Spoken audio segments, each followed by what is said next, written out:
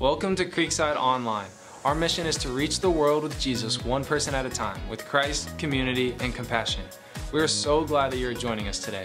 If it is your very first time, please take a moment to click the link below and fill out the online Connect card. We would love for you to stay connected throughout the week and everywhere you go. And the best way to do that is through our church app. There you can watch additional messages and find resources to help you grow in our relationship with Jesus Christ. It's free and you can download it wherever you download your apps. For us, church is much more than just a weekend experience. And we want you to know that there's a place perfect for you at Creekside. No matter where you're watching today, let's get ready for what God has in store for us.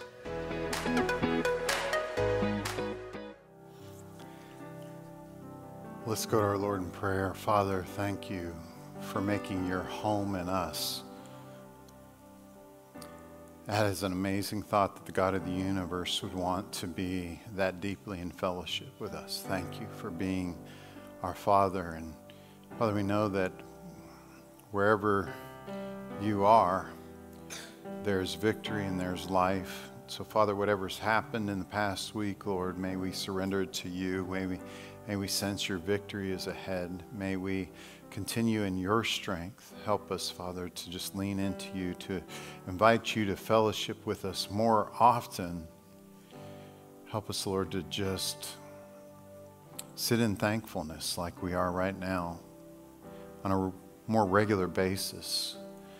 Just live that life of thanksgiving that you've called us to. You've done so much for us and in us.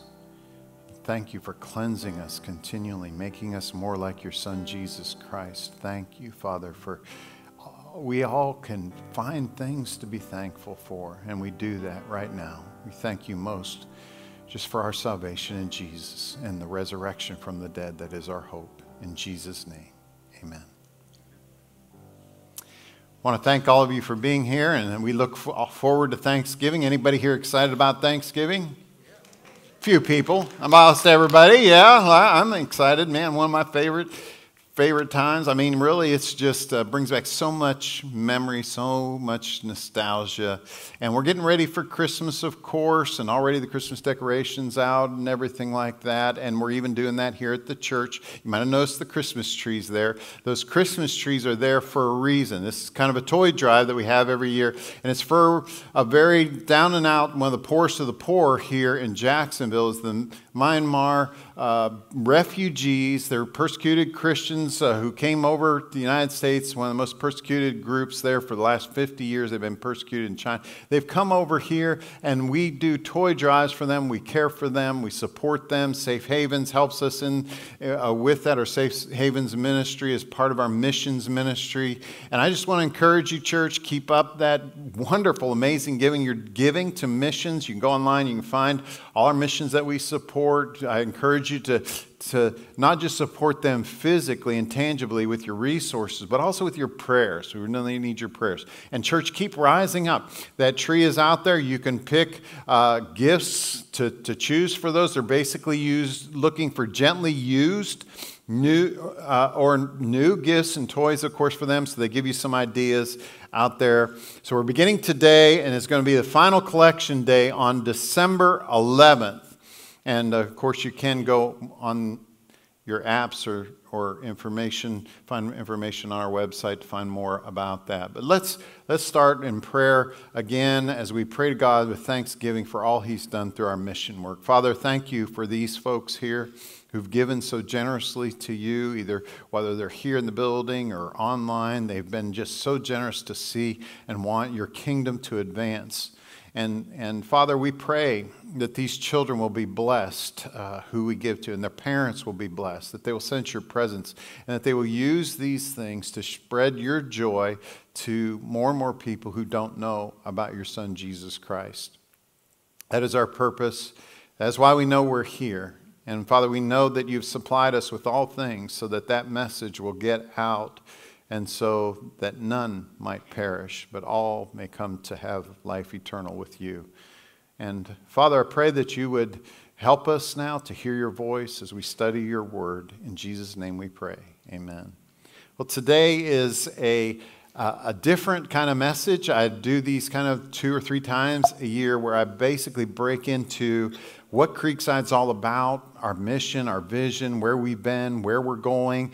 And so if you're a guest here today, it's kind of us just kind of opening the kitchen sink and showing you everything. And we hope by the end, of course, you'll want to be a part of this exciting thing that's going on, because God has done some amazing and huge and big things through his people here. The vision of the eldership, the vision of the leaders, the vision of you. We have listened intently to you as God, we believe God works through his people to share with us his revelation, his desires for how he wants to reach this community that's all around us. One of my favorite quotes, and I had picked this out as my favorite quotes from time of 20, and I've constantly heard it from other people, is Robert Kennedy. And I don't know what you think about Robert Kennedy, but regardless, his quote was amazing. Some people see things that are and ask why. I see things that never were and ask why not? Why not? One of the reasons you're here is because some people said, hey, there's people moving in from all over the world. 20 years ago, we said people moving in from all over the world down to this area. And there's nothing but dirt roads down here. But we believe God wants us to do something here. We see something that is not yet, but could be. And so here you are. Here you are. The vision is so important. We know from Proverbs, it says, without a vision, the people, what? Perish. Proverbs 29:18, depending on what version that you read it, a vision is so important because without a clear vision, our energies and our thoughts and our actions and our behaviors and our characters and our attitudes goes in all kinds of different places. Because other versions of Proverbs 29:18 reads this way: where there is no vision, the people are unrestrained. They cast off restraint. They start functioning outside of the boundaries. But happy is he who keeps the law. So you function within God's framework of God says, I have designed each one of you for a specific purpose. And I have a great vision for you individually as well as collectively when you come together here. We have constantly said and preached, and we've seen it happening in people as they understand this, that there is an individual vision for you, that you would have an obvious overflow of Jesus Christ, his Holy Spirit in your life. That can happen. That can happen as sure as America happened, as sure as the United States got started, right? You think about this amazing story of these pilgrims who have this vision. They're going to cross this sea, 102 of them, on this common cargo ship. And they go for, 65 days or more, 65-day journey, and 2 of them die on the way. But then they land, and within a year, more than half of them died of disease. And yet the remaining ones stayed strong. They stayed there. And fortunately, the Wampanoag tribe helps them. They've come alongside of them, and Abraham Lincoln discovered, as well as America since. We celebrate Thanksgiving partly because they had a 3-day feast. They had turkey and venison and rabbit and all that stuff that I really love. I hope you get the chance to have some of that stuff, that wild game out there. But they brought that all together. They had a wonderful celebration together. They gave thanks and they did wonderful things. And then they built a wonderful fortified town.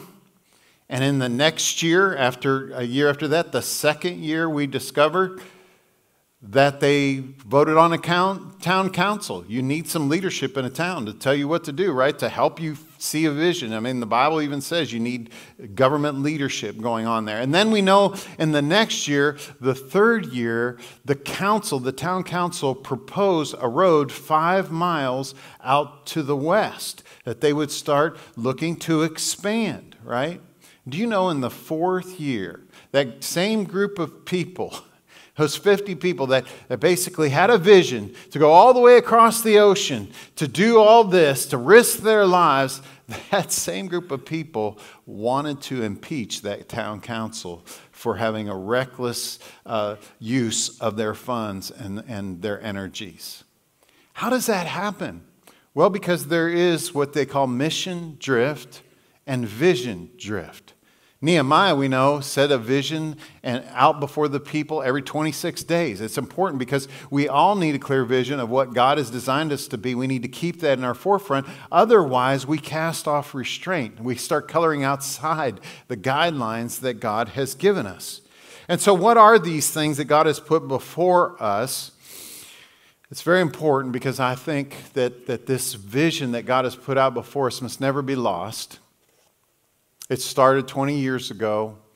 I shared the story how we said faith, hope, and love. Faith deals with the present and the future. That's what we all move forward with. We're broken. We're not perfect people. We know we needed God's grace. And man, every year we were seeing baptisms like crazy, just as we're seeing now. God's doing amazing things. But from the beginning, our core DNA that was so important was this great faith for what God could do in imperfect people. You know that? We just went through Ephesians 3:20 through 21. You remember that scripture? It says God is able to do immeasurably beyond all you ask or imagine. We all know that. We cling to that first part. Yeah, my God is so big. He created 1 billion galaxies out there. We could see him. I know how big God is. He holds all things together by his powerful word. But we forget the next phrase. God is able to do immeasurably beyond all we ask or imagine according to his power at work within us. So the question is, how much have you made yourself available for his power to work within you? And that's kind of the attitude that we had at the very beginning. We wanted to stretch and do great big things for God that only if he got involved would it happen, would it occur. Man, it was more in some of the leaders around me than it was in me. I had one guy, Glenn Smith, came in my house one day. He basically said, you know, how many acres you want us to find? I said, what?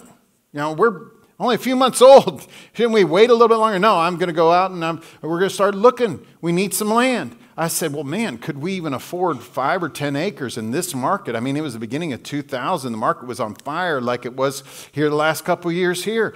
Could we even afford that? I said, 5 or maybe 10. Okay, 10 acres. He said, I'll look for 20. And he went out looking for 20. You know, within 8 months, God gave us 40 acres that you're sitting on right now.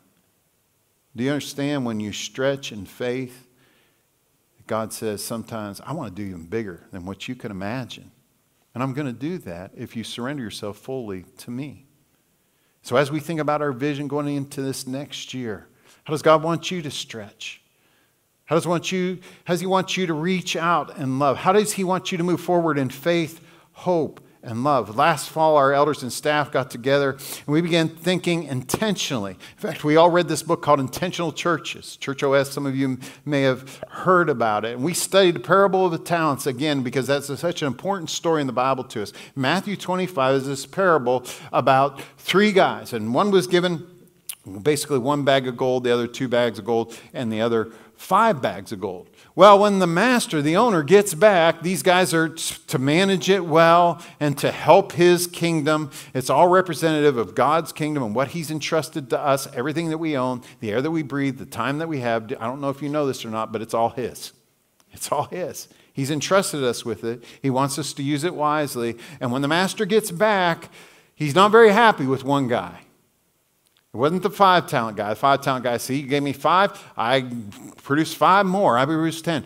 Then the guy that had 2, he said, you know, see the 2 I had? I didn't look at the 5 guy. I didn't compare myself to the 5-talent guy. He goes, why didn't you give me 5 bags of gold? He didn't do that. He said, okay, I'm thankful for what you give me. I'm going to take this, I'm going to double it, I'm going to expand it. And the master said, well done. That's our representation of what God's going to say to us someday. When everything's unfolded, he's going to say, this is what I gave you, and what'd you do with it? We don't want to be like the 1-talent guy, right? He compared himself probably to the 2-talent and the 5-talent guy. He felt slighted. He was selfish. He was lazy, it says. He's also fearful. And so he buried that thing. He buried it in his resentment, see. And when the master came back, he said, well, here's your talent. I'll give it back to you. He said, you wicked, lazy, slothful, sir. You will depart. You will not spend eternity with me. See, God looks very seriously at our time, our talents, how much we're available to him. And so we looked at that parable a year ago. We said, we believe God's done so much already. God wants us to do even more. And for the next 8 years, whatever it is, we've seen what he did in the last 8 years of planning, how we stretched and how we wanted to impact his kingdom. We believe he's wanting to do even more. And so basically we came out with the phrase double kingdom impact. We want to do the double talents again. We want to double whatever God has given us right now. We want to double it in the next 5 years. Double kingdom impact. We want to go beyond these walls, though. That's what we know for sure, to the 80,000 reasons. We had done a study 8 years ago. A firm came in and they said, man, this area is growing 23% a year. Where there's dirt roads, there's going to be 4-lane highways. We know that right now, right? It used to be Russell Sampson Road, a dirt road just about 6-7 years ago. It's now a 4-lane highway. They told us all this was happening. 23% growth you're going to have per year. And by the year 2020, you're going to have 80,000 people. So at that time, we said, we got to reach them. The Lord's put them out there. We're going to do our best to take our chunk. And we know we're going to need other churches to take their chunk, but we're going to do our best to take our chunk to reach those 80,000 people. And so even in the midst of COVID, we said God still wants us to be on mission. And last year in December, we put that sign out, shine. That sign's going to go away, but I want you to tell you what that sign did. You all responded to that in great faith. It was wonderful. You wrote your names on many of those light bulbs. We saw the baptistry water stir within weeks of some of you putting the names of the people on there so that you would begin praying for them. And some of you have been praying for those people all year. And some of you jumped on board real quick too with Bless Every Home. We talked to you about Bless Every Home, and you jumped on board with that. We're thankful for that, for all of your prayers and all of your work. We want to tell you God's going to do even more amazing things. I want to look at a kind of a 1 year in review and then a 5 year in review just to show you what God has done through a little bit of prayer and a little bit of faith. I mean, you think about Omicron had hit my wife and I in the first quarter. I know hit many of you in the first quarter. But in the last 11 months, it's still amazing what God did through your faith. We've had 58 baptisms. We've had over 110 transfers. We have 148 first-time givers that have come on board in the last 11 months. Praise God. Keep giving like you're giving. You'll see how faithful God is. We've had 6 students commit to full-time vocational ministry. Friends, that's multiplication. That's multiplication for the kingdom, not just addition. When people go into ministry and say, I want to be a missionary. By the way, all of us are missionaries. Did you know that? There's paid staff and unpaid staff. That's the basic thing of it. You can reach people. You're rubbing shoulders with people that I can never reach. They trust you where they don't trust me. They don't have a relationship with me. God has called you to touch them with the love of Jesus Christ, to be his hands and his feet. We had over 20 students baptized again. And with our world increasingly being more hostile to Christianity. Have you noticed that? Have you felt it in the last couple of years? And it is. I'm proud of you parents who've stepped up and you've hit that resource wall that the Kids Zone has provided, our children's ministry, our family ministry has provided. You're looking for those resources and you applaud your kids when they come out of there, and they're not talking about the fun games that they've had all the time. They're talking about the memory verses, and you're encouraging them in that, and you're reinforcing that memory work that they've had, God's word, God's vision, God's law, so that they'll not color outside of his vision for their lives. I'm proud of you. Keep it up. It is challenging times. But man, we've had 9 kids baptized in this last year through your involvement as parents and training them up, and our church's involvement in that. We've had 21 people finish Discover Creekside, which is fantastic. It's fantastic. They finished this class, Discover Creekside. It's an amazing class. I encourage every one of you to go to it because there's like 4 people who are still yet to complete it. But I just mentioned 21 who completed it. But it's basically why Jesus, why the Bible, why church, and why baptism. And those are very important questions, some of the most important questions for your life. And Chad Boer does a fantastic job of laying it out and showing us how God can use each one of us, just like he used the Samaritan woman. Man, he meets her. God comes to start his ministry right with her, and he meets her in a forbidden territory, really kind of for the Jews. Then they didn't pass through Samaria. He meets her in the middle of the day. He has an appointment with her. And was she just this radiant, beautiful, Mary, the mother of Jesus type woman? Man, as far away from that as she could possibly be, right? Jesus reveals to her that he knows all about her. She's been married 5 times and she's living with somebody now. Looking for love in all the wrong places. And guess what? She becomes his very first evangelist to a lost village of Samaria. That's the power of God's work in a life. An overflow, an obvious overflow that he wants in us. No matter who we are, we have an impact for his kingdom for eternity, friends. And you've been doing that. I'm so proud of you. You know, in the last year, through Bless Every Home, BEH, it's on the screen, I think, over 26,000 prayers have been recorded through you to seeking an overflow of God's Spirit to just wash over this area. A sea of love and forgiveness and grace. You know, forgiveness is so sweet. It's like that song says, like sweet, sweet honey on my lips. Forgiveness that we offer to other people through Jesus Christ. The fruit of lips that praise his name, we can offer him. It's so incredible. And you've offered up 26,000 prayers that God would sweep over. What happens is you go to this app and you adopt a home, and then after adopting that home, you start praying for those. And then you record it. Every day, it gives you an email and a suggested prayer over 5 of those names of those homes that you've adopted. Many people adopt 20 or 40. Do you know you as a church have adopted 3,301 homes? Praise God.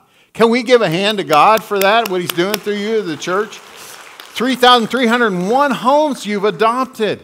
And I believe directly as a result of that, we've had more guests in this last 11 months we've ever had. More than 1,000 guests. And we know that people don't come 2-3 times a month anymore like they used to. We're heading into kind of a post-Christian era here in America. They come about 1 time a month or 1 time a quarter. So those people are coming back. And that's why we know probably sometime next year we're going to probably have to have a 3rd service here and more small groups. And God is calling all of us to step up.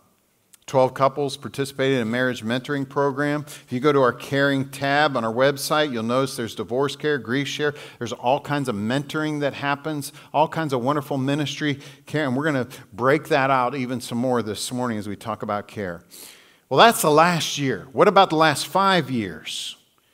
Well, 80,000 Reasons 5-year impact report is amazing.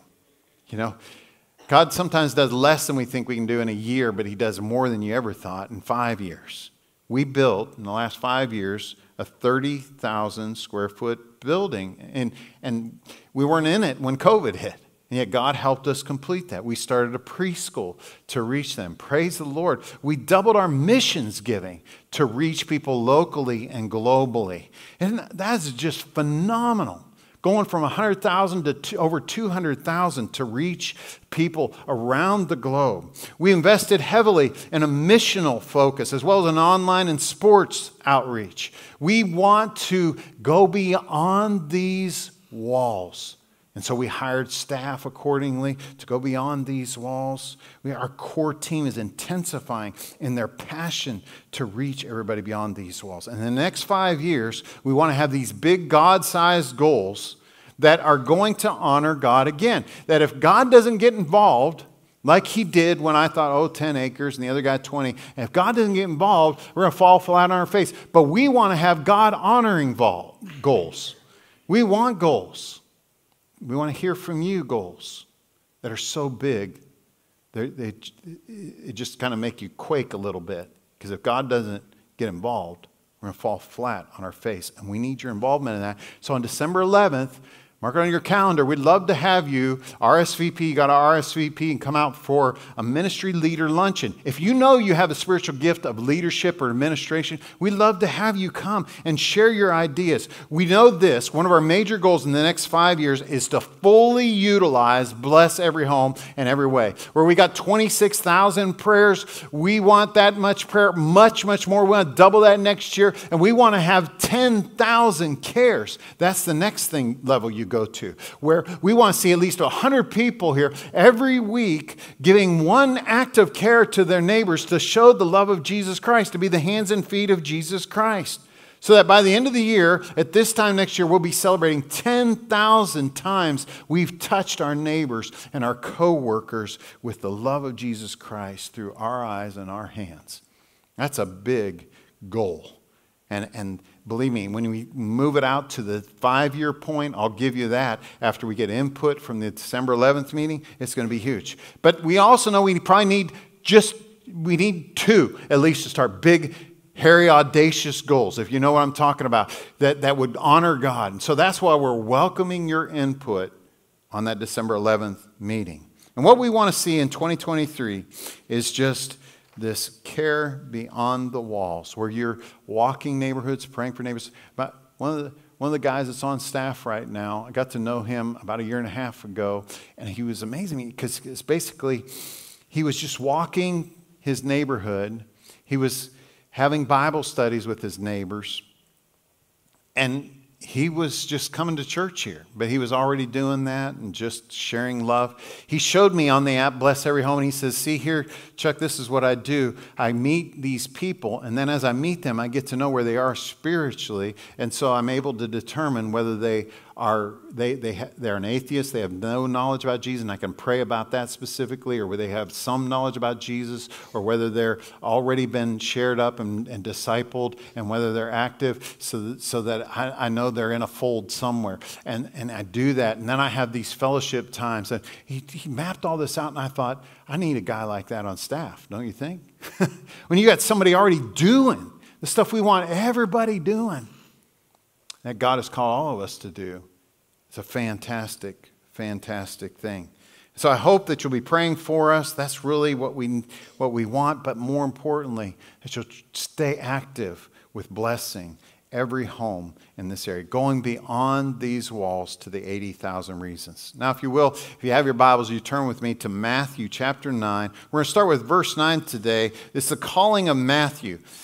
He's a man much like the men and women in our 904 area here, right? The First Coast region. This is who Matthew is. He's wealthy. He looks good on the outside, but on the inside, he's empty. In fact, we talk about people here in this region we know that behind these walls of these huge houses is a lot of hidden brokenness. Hidden brokenness. In fact, I had a leader meeting. I do SALT meetings, servant and leader training meeting twice a year. Would encourage any of you to be a part of that and look for it. But the group of people that we had there, they're like, man, the brokenness, it's just all around us. We just had nowhere. You think everybody's together, but then when they begin sharing, it's just amazing the stuff that they're dealing with. And it's so, so true. Well, guess what? Matthew was a guy just like that. And I love how the Chosen series just kind of opens his life up and makes it so real. Now, it's not a documentary, it's a docudrama, but I can tell you, so many of the ways they portray Matthew, after I've studied him in many different books, is pretty accurate. Now, maybe the autistic thing, he's a little bit autistic, goes a little bit extreme, but he's a very sharp person, man. He was so detailed in the book of Matthew. If you haven't read the book of Matthew, I encourage you to read it. It's a very short biography of Jesus' life, written by this guy, this down and outer, this broken, wealthy guy who Jesus calls into his fellowship. And as we get into it, you'll see even more how just almost disturbing it is that Jesus reaches him. But that's who Jesus is, which gives us all hope that we can be included in his kingdom and be bringers and includers too, like Jesus was and like Matthew was. Let's watch as we see just a summary of how the last 2 years Chosen has broken Matthew's life down. How can you not have a relationship with your own father? He says he has no son. Your father would sooner die than take your blood money. It's quite common. The mother of a son with talent like yours should be proud. Even the rabbis were astonished at your talent for reading, math. We could think faster than any other child. They thought you would be someone great. Great at what? I'm rich. I have an armed escort. I'm trusted by the praetor of We Galilee. never dreamed you would use the talent God gave you. Against God. You're good at something. You found a way to make a living doing it. I admire it. It's that simple. Keenly intelligent. It's your reactions to the world I love. There is a situation. A mob in these slums. I'm coming with you. Excuse me? I'm coming with you. Matthew, I do not have time to protect you. Should I have a weapon? I just wanted to hear the teacher teach. Come in. It's okay. Come on. Turn yourself in. You have your feasible plan. I told you my plan. If I'm going down, it will be doing what God bid me to do. You're making a mistake. You can walk away from this. I made my choice. Matthew! Matthew, son of Alphaeus! Whoa, whoa, whoa. What are you doing? Keep moving, street preacher. Follow me. Me? Yes, you. Do you have any idea what this guy's done? So you are alone? Do you even know? Yes. I am reviewing applications for a new public honors for the district. Why are you doing that? Listen! I said to... Matthew left. What are you doing? Guys, let me go. You lost your mind? You have money, Quintus, protection. No Jew lives as good as you. You're gonna throw it all away. Yes. You know, Matthew, when you're not behind iron bars, you're quite handsome. I agree. You're gonna wear that? These are my clothes. Should I have others? And the Chosen App series is trying to show us if God could choose these ordinary, common, broken, outcast type of guys to follow him. He wants to choose every one of us to do these things and even greater things, is what he says in scriptures, than they did. He can do it through each and every one of you. So if you have a friend that doesn't know about Jesus, it's going to hit the theaters this season 3. I encourage you to invite your friends to come with you to the theaters. There's all kinds of ways in which you can lead somebody to Jesus, just as Matthew was led to Jesus. We often forget there's so many backstories and details to these disciples. And man, it's very clear that, man, Peter was most likely to push Matthew around, just as we saw. Simon the Zealot likely wanted him dead. The Roman soldiers treated him as their toady. I mean, his mother didn't even care about, his mother and dad wouldn't even fellowship with the tax collectors. We know this from history. So what motivated Matthew to so drastically just leave his wealth? I mean, the first record of him, that verse 9 basically says, Jesus said, come follow me. And he just dropped everything just like that portrayed. And he followed Jesus. What was it? There's something so attractive to Jesus, but also something about Matthew's brokenness, his loneliness, his hurt, his pain that Jesus saw. Even though he looked good on the outside, it made Jesus irresistible. So Matthew dropped everything to follow him. And why did Jesus choose Matthew as one of his chosen? Did Jesus see him as an asset? Well, we know the disciples were probably like, man, I know you want to draft more people onto this team, but man, that's a loser draft. And he's broken. He's like so many of us. But he has so much to offer the kingdom. 2,000 years later, we're still amazed at the book Matthew, the first book of the New Testament. Did Jesus simply know that Matthew lived his life proud and he was broken inside? More than anything else, he needed a place to belong? No, I think he knew the kind of person that Matthew would become once he had the fullness of the Holy Spirit in him. And we read what he becomes just a few verses later, chapter 25. Actually, sorry, I jumped ahead here. We read probably what he impacted him to become the person that he became right after Jesus called him out of the tax booth. Man, he had a big party. He thought, I can't just keep this to myself, the goodness of Jesus. I got to have a big party. And we're going to see the amazing people that he invites people to.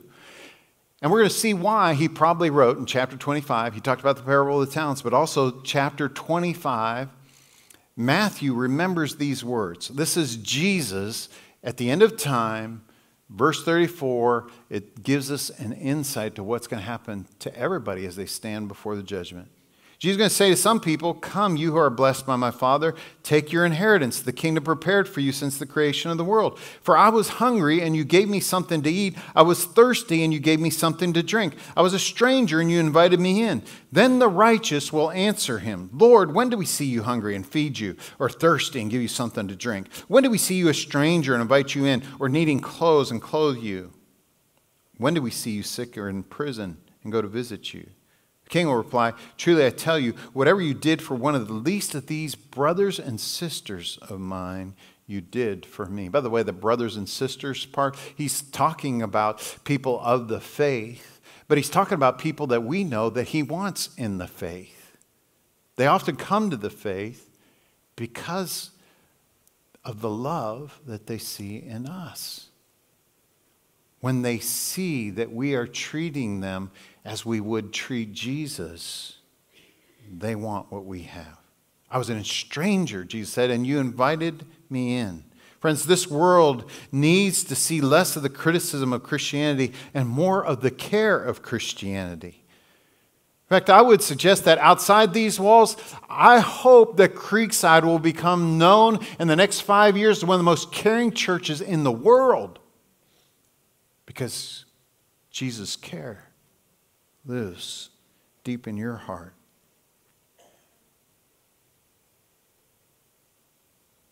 You remember that phrase in that movie, that clip there? "I'm not welcome at dinner parties. Even my own parents don't want me." He wasn't welcome anywhere. Not until Jesus came along. Maybe it's why he remembered so well Jesus' words in Matthew 25. "I was a stranger, and you invited me in." And he's a broken stranger to disciples, to himself, for good reason. I mean, he kind of sold his soul. His job was about extorting the hard-earned wages in his fellow countrymen. The Romans wanted somebody that would kind of be traitorous to their own people but knew the language, and so they promised them wealth. They said you had to make a certain amount of money, but then beyond that, you could go ahead and conscribe. Basically, you can write your own salary, whatever you wanted. And they would cheat people in their taxes. They went around with knives. They could literally cut the bag of people's. People kept their purse strings on their outside. They could literally cut the bag and see how much money they still had if they hadn't paid their taxes. And as Matthew's salary grew larger and larger, his values continued to slide. His list of friends, acquaintances, grew smaller day by day. He looked good on the outside, but inside he's full of dead men's bones. Matthew gave Jesus a try, though, because of this hole in his heart. He invited Jesus into his home. And friends, I would just encourage you, if you're thinking about Jesus, if you're at least open to him, good for you. Or if you're even an atheist, could I just challenge you, just give him a try. Just invite him into your home a little bit. Maybe read the book of Matthew. What do you got to lose? He became this person that was so in love with Jesus after inviting him into his home that he had to bring others in along with him as well. I know that's hard to imagine. You yourself maybe have a hard time thinking about Jesus in your home. But I pray if you really dive in deep to Jesus, I pray you'll do that. And you'll find that he gives you the strength, the energy, the joy to let it overflow to others. Verse 10 says, while Jesus was having dinner at Matthew's house, many tax collectors came and ate with him and his disciples. And when the Pharisees saw this, they asked his disciples, why does your teacher eat with tax collectors and sinners? On hearing this, Jesus said, it's not the healthy who need a doctor, but the sick. But go and learn what this means. I desire mercy, not sacrifice. For I have not come to call the righteous, but sinners. Tax collectors, again, thought to be lepers and prostitutes of Jesus' day. Who else would be Matthew's friends except those people? He had lost his family, he had lost everybody else, but fellow tax collectors. They'll come to this party. And maybe even some of these other people that society calls sinners too, that I could hang out with and feel some kind of camaraderie with. Friends, those type of people are all around us, even today. My wife had some work people years ago. We challenged our congregation to have Thanksgiving caregiving meals like a week or two before Thanksgiving, where we invite coworkers over and neighbors over. We invited them over, and we were just going to talk and fellowship, do some games. But I said, I want to do one thing right before we pray for the meal. I just want to say, is there anything I can pray for? I'm telling you, the food almost got cold because the people had stuff on their hearts that was big. And there were tears shed. Man, I'll never forget that. The hidden brokenness is so real all around us if we just care. That's who Jesus would hang out with today. The ones who need him the most. The ones who feel like the pieces are all over the floor. The vase, the dreams that they had, and now he's going to help them pick those pieces up and make something more beautiful in his time if they let him, if they're open to him. And Matthew wanted his co-workers to know the beauty that was beginning to form in his life. And so he just couldn't hold it in. He had to invite him to a Matthew party. And so we want to encourage you to have neighborhood parties, Matthew parties, these next 5 years. Go beyond these walls. All it is caring and praying, and watch the adventures that begin to happen in your life. We were eating at a restaurant the other day. I was with one of my friends in the congregation, and we were impressed with this young man, how he was serving us so well. And after a while, as I do, I don't make it obnoxious, but I always try to kind of say, what's going on in your life? Is there something I can pray for you, kind of thing? But for this particular guy, I just felt like I could skip that part and jump right to, do you have a church home? He said, well, yeah, kind of right now I'm visiting between Creekside Christian Church and Hopewell Church. I said, boy, Hopewell's a great church. Hope you can come here. By the way, I'm a minister at Creekside. He kind of looked at me strange. I'm thinking, gotcha. And then he was like, no, I'm part of the student ministry. You know, that's how I had it. Friends, you don't know. Everybody you meet is on a journey. And God calls some of us to come alongside of those people, to reach out to them and invite them in, to be bringers and includers. Man, Matthew, he calls his co-workers, and they were some of the messiest sinners there were. And you know, Jesus was totally fine with that. Who would Jesus go to today? We'd raise our eyebrows at those that Jesus would visit. The parties that he would go to. People with questionable character. To meet those people. Remember what Matthew said? Jesus said in Matthew 25 again, I was hungry and you gave me something to eat. I was thirsty and you gave me something to drink. Lord, when did we do that? As often as you did it for one least of these, brothers of mine. Everybody's a potential future family member in the body here. And so we're to invite them in so that they're not strangers anymore, and befriend them, to associate with them. Your neighbor, your work associate. May seem wealthy, have it all together, but I guarantee you there's some brokenness there if you listen to their story. You wonder why God seems distant to you sometimes when you pray to him? Where is God when you need him most? Friends, maybe he's right next door. In the person you most need, because he said, well, I was a stranger and you invited me in. Maybe the Lord is right next door to you. I swam at the YMCA a couple of weeks ago. My wife says that strange things happen, and she's right. She said, women, they talk so easily and everything. She said, but when we get in the sauna, everybody's quiet. I said, that's weird. It's not like the men. For some reason, I don't know, I guess, I told you weeks ago that I never liked wrestling. I'd never get that close to a sweaty man, right? But, and so we do keep our distance there. Everybody's sweating. I guess we got to say something to each other while we're sweating to death. So men do talk. And I've been amazed at the friendships that happen there. you know, and for the opportunities for friendships that happen. I had a Korean guy I was talking to the other day, and I was like, man, I just, you know, by the end of the conversation, I had invited him to the church here, and I told him that we have several folks that used to be in Korea. We had a missionary from Korea. Actually, I told him about Jay Lee, who was Buddhist and was converted. He worked down for on the Mars NASA program and went over to Mongolia as a missionary. He came back, told him all about him, and he realized that Creekside was a wonderful, welcoming place. Friends, this is who we're called to be. Bringers and includers to the strangers of the gospel. We're to look out for the left out. The disciples, they struggled with Matthew. Well, no wonder. I just want you to put yourself in the disciples' shoe. How would you feel if suddenly your boss had you sitting next to the latest person arrested on the nightly news? How would you feel if you were sitting next to a politician who'd swindled some money? Think about it. What's your reaction when a new neighbor comes in and they have these loud Latino parties at night?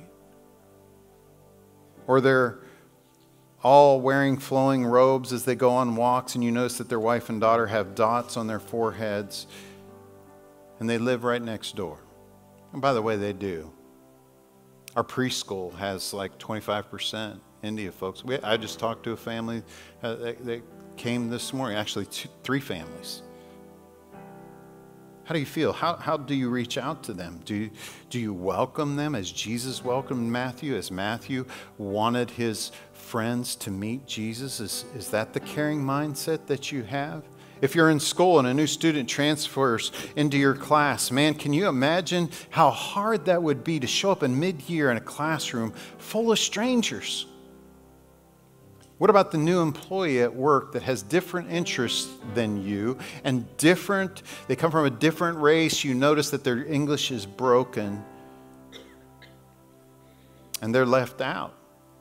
Jesus said, I was a stranger and you invited me in.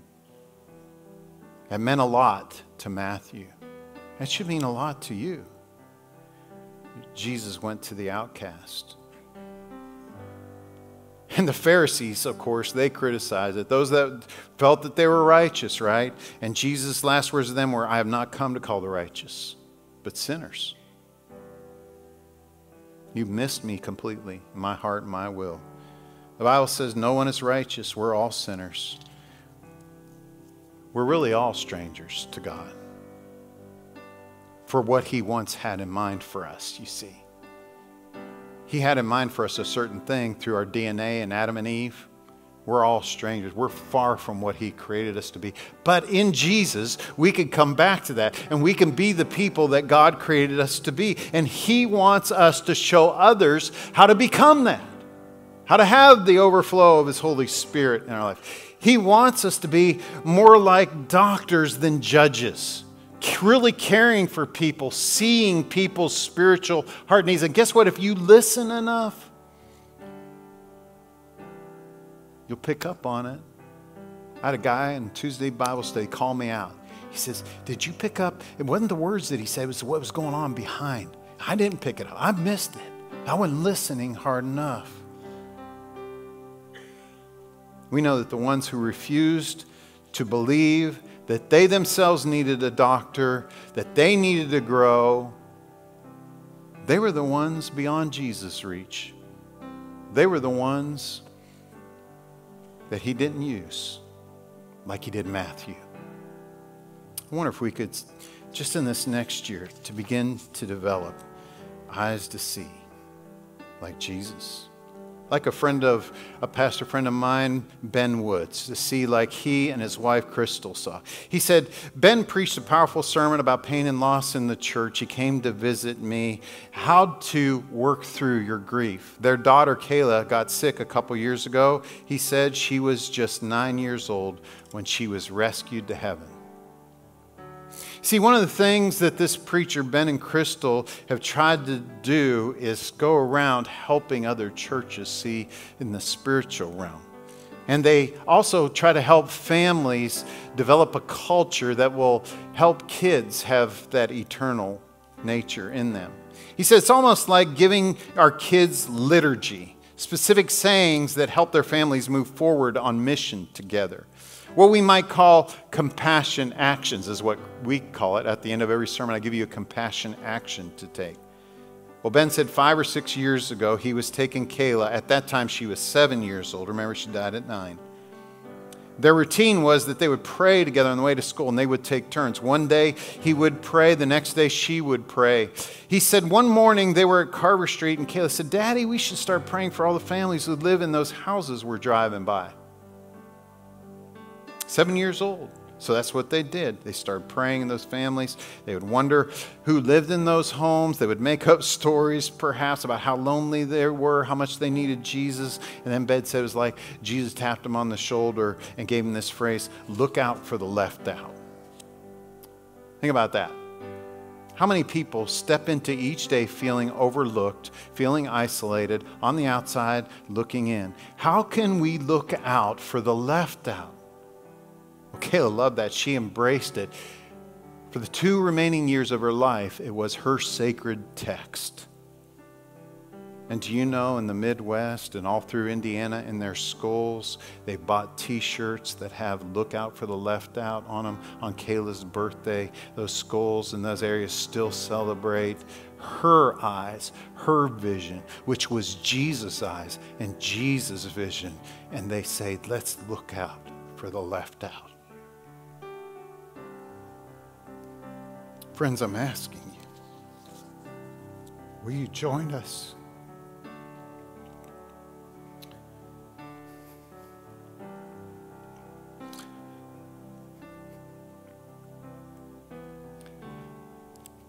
Jesus said, "I've not come to call the righteous, but sinners." Sinners. I'll say with Paul, I'm one of the greatest there is. And I pray that you realize out of your brokenness that Jesus gives you life, and you need to see that other people in your sphere of influence that don't know him get to meet him. And maybe this next year you'll have some Matthew parties too. Let's pray.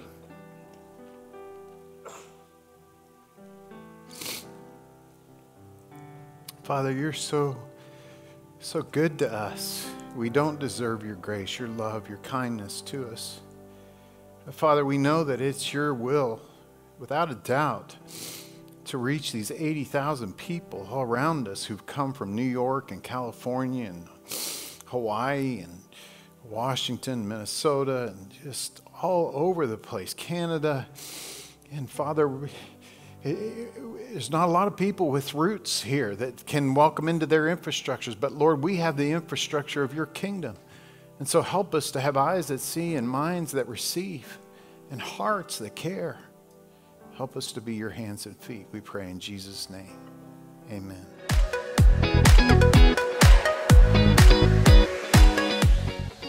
Thank you so much for being here with us today. We hope the message you just listened to had an impact on you. Make sure to stay connected with us throughout the week online at creeksidechristian.com and on Facebook and Instagram at Creekside Christian Church. We believe God has something unique to say to you, and our hope is that you feel his love stronger today than ever before. We love you, and we'll see you next time.